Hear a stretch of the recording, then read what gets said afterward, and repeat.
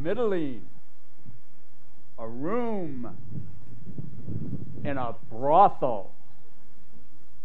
Enter. Handar, Bod, and Bolt.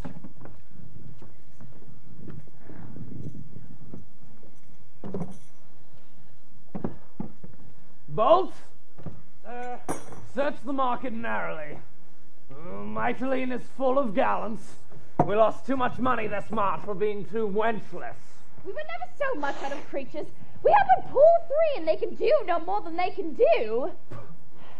Therefore, let's have fresh ones, whatever we pay for them. If there be not a conscience to be used in every trade, we shall never prosper. Thou sayest true. 'Tis not a bringing up of poor bastards. Aye, I'll go search the market. 3,000 or 4,000 gold coins were a pretty proportion to live quietly, and so give over. Why to give over, I pray you? Is it a shame to get when we are old? Oh, the credit comes not in like the commodity, nor the commodity wages not with the danger. Therefore, the sore terms we stand upon with the gods will be strong with us for giving over. Come, other sorts offend as well as we. As well as we? Aye, and better too. We offend worse. Neither is our profession any trade, it's no calling. Now, but here comes Bolt. Come your ways, my masters. You say she is a virgin. Oh, sir, we doubt it not. Master, I've gone through for this piece, you see, if you like her so. If not, I've lost my earnest. Bolt, has she any qualities?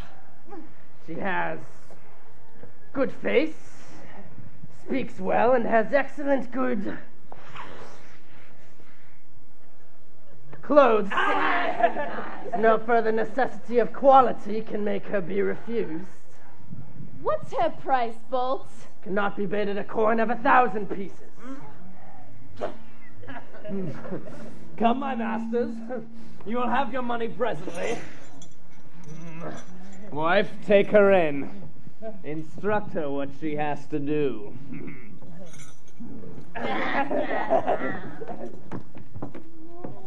Bolt, take you the marks of her. The color of her hair, complexion, height, age, with warrants of her virginity. Such a maidenhead were no cheap thing. Get the stud as I command you. Performance shall follow. Oh, alack, that Leon was so slack, so slow. He should have struck, not spoke. Nor that those pirates, not enough barbarous, should overboard throw me to seek my mother. Oh, why lament you, pretty one, that I am pretty? Come, the gods have done their part in you. I accuse them not. You are light into my hands, or you are like to live. Oh, the more my fault to scrape his hands where I were like to die. I and you shall live in pleasure. No! Yes, indeed shall you. With the gentlemen of all fashions, you shall fare well. You shall have the difference of all complexions. What? Do you stop your ears? Are you a woman? What would you have me be, and I be not a woman? Oh, an honest woman or not a woman? Mary, whip thee, gosling. Come, I think I shall have something to do with you. You're a young foolish sapling and must be bowed as I would have you. Oh, the gods defend me!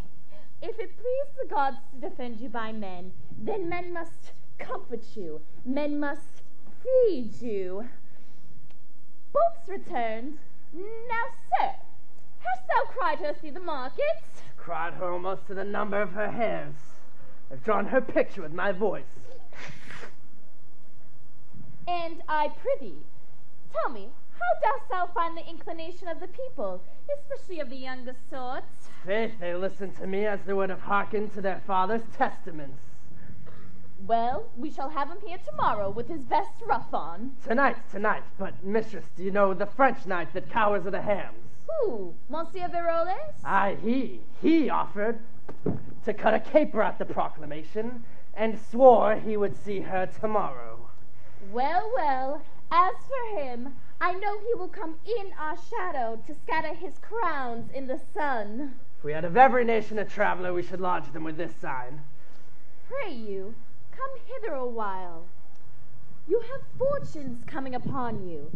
Mark me, you must seem to do that fearfully, which you commit willingly.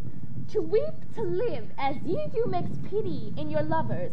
Seldom that pity begets you a good opinion, and opinion a mere profit. I understand you not.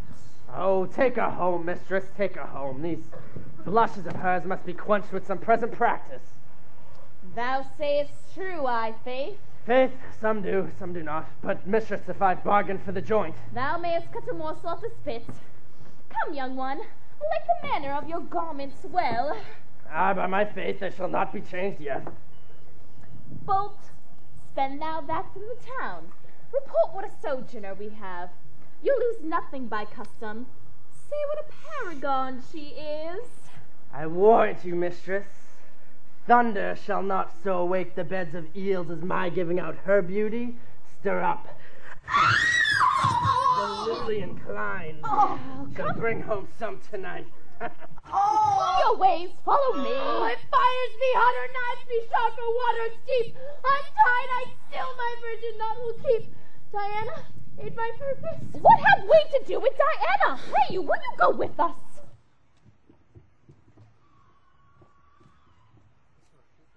Tarsus, a room in the governor's house. Enter Leon and Dionysa.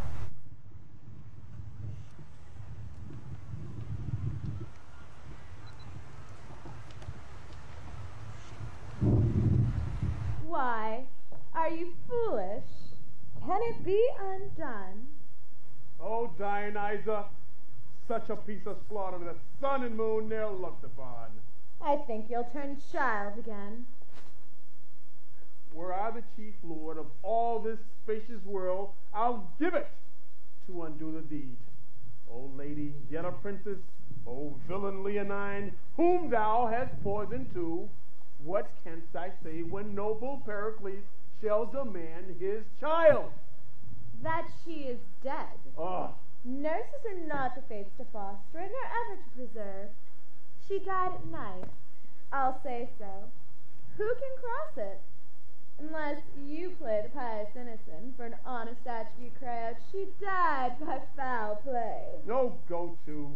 Well, of all the faults beneath the heavens, the gods do like this worse.